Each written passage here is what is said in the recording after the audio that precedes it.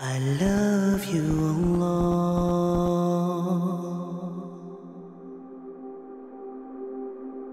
I want to tell you a very good message. Let me spend a few more minutes. Something very, very interesting. If I were to ask you who is the most loved unto Allah, the answer is Muhammad, peace be upon him.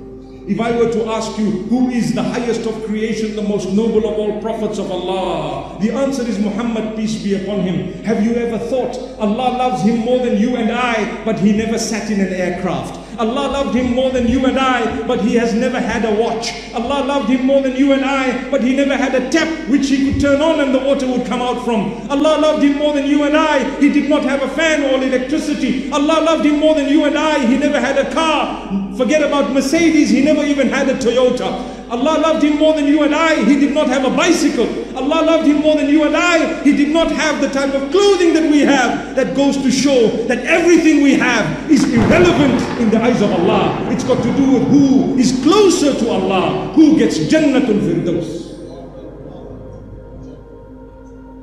Remember that. When you have things, it's not a sign of the happiness of Allah. Sometimes maybe when you don't have it, it's a sign of the happiness of Allah. You follow what I'm saying? But if Allah has blessed you, there's no harm. Let your blessings bring you closer to Allah and make you humble. Some people, when they have the blessings, they turn away from Allah. Some people, when they have blessings, they become arrogant. Remember, my brothers and sisters, two things will take you to paradise. Taqwallahi wa husnul khuluqi. Be conscious of Allah and treat the other people with a lot of respect. I call on you to do those two things.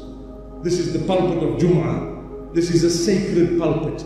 It is a pulpit from which people are hoping to listen to a message of mercy, a message of goodness, a message of closeness to Allah, a message that will move us. I hope and I pray today's message has moved myself and every one of us. We might be struggling in our countries. We might be suffering in a way or two. Those who are better than us have struggled more. And they said, oh Allah, if you are happy with me, I don't mind the struggles that I'm going through. If you are happy with me, it's okay. Everything else is irrelevant. May Allah grant us a little bit of strength. May Allah help us to improve ourselves.